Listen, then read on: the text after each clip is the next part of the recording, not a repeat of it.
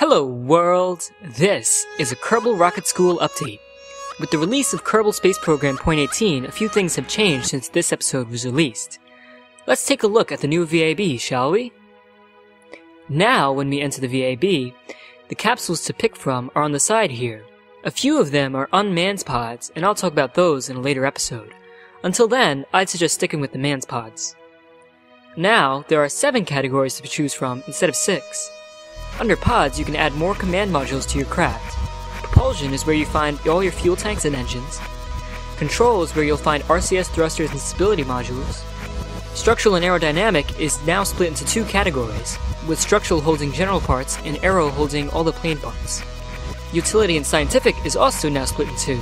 Utility holds tools needed in space stations, docking and landers, etc., and science has actual scientific instruments. That's all for this update, and I will see you out there.